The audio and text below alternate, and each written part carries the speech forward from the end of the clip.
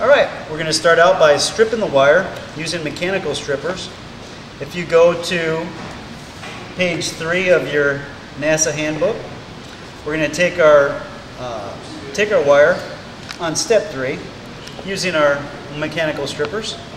I'm going to take my 20 gauge wire, place it in the 20 gauge slot. I'm going to press until it just pulls the insulation away. Then I'm going to release back, leaving the insulation still on the wire. The whole key is to twist and pull to keep your strands all tightly formed. The next thing I want to do is clean the wire.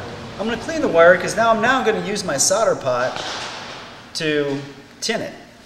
If I turn the next page, go to step 1 on page 5, I strip the wire.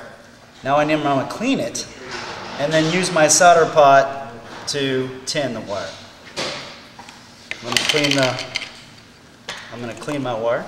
I'm going to take my wire brush, lightly brush without disturbing or combing out the wires.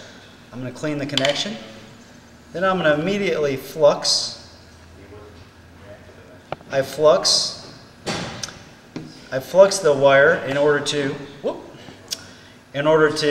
keep the oxidation away. And then on top of the solder pot, I don't know if you can take a look at what the solder pot looks like after sitting here for a few minutes. Yeah. Dross accumulates on top of the solder. You do not want to stick your wire into that mess. So the first thing I'm going to do is clean the dross off. I clean it, remove it, and just put it right here on the tray. And it immediately begins to form. And this may be too hot. I might have to turn it down a little bit. But I'm going to give myself a nice clean area. I'm going to take my wire that's already prepared, and I'm going to make a figure 8. Not going all the way up to the insulation, just leaving a slight gap. Pulling it out. And now my wire is tinned.